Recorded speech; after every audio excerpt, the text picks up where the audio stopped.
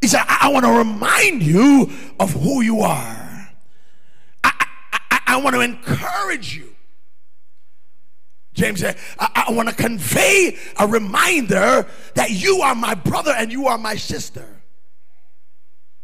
And I want you to uphold patience or patient preservation during your trials and temptation.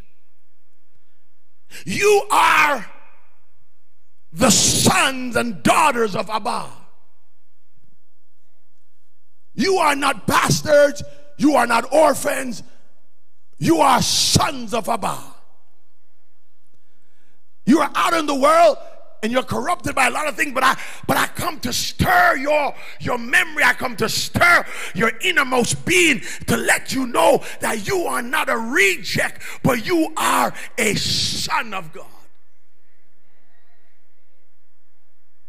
So James wrote to them and he said, you are in the mix-up. You are in the caught up. And you have come to know Jesus.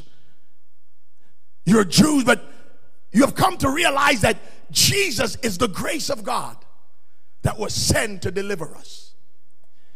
You have come to realize that when Jesus came, he came out of the loins of this Abraham, out of the loins of David, and he came to 42 generations, and he came to this earth out of our own. He came as a Jew, and not only that, he taught us, and he taught us what was right, he taught us what was holy, he taught us what we should and should not do.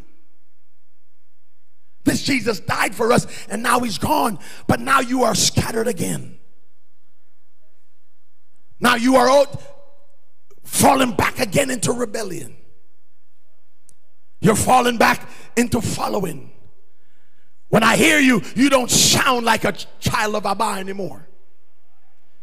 When I hear you, you got sounds of Beyonce. You got sounds, Lord, I'm outdated, help me somebody.